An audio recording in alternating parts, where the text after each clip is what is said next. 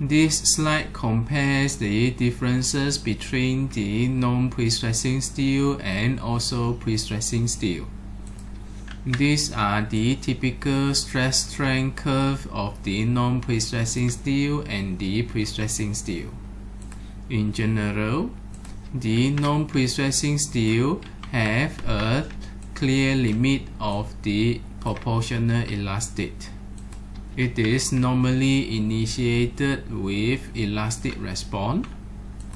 There is a sharp yield point, and after the yield point, there will be a significant increase in terms of strength without large increment of the stress.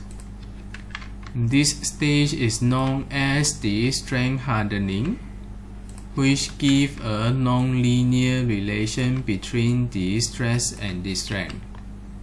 The non-prestressing steel eventually ruptured after significant necking of the cross-section. As for the prestressing steel, the yield point is not that obvious. You do not see a sharp turning point as per the non-prestressing steel here. However, it is very clear that the tendons appear in the linear elastic at the initial stage. Then, when reached to this yield stress, the gradient of the curve reduces gradually, and significant strength develop over small increment of stress.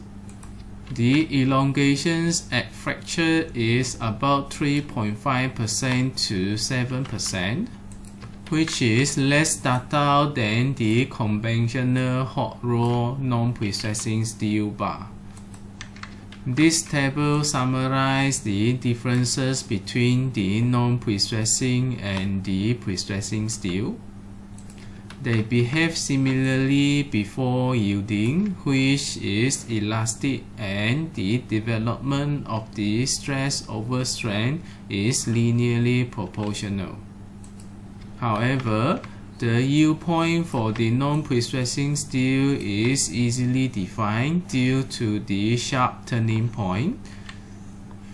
But the prestressing steel, the yield point is difficult to define, as the turning point is gradual.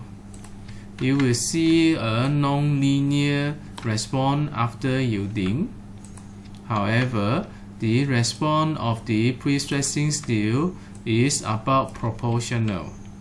In terms of the ultimate load, the non-prestressing steel is lower than the prestressing steel.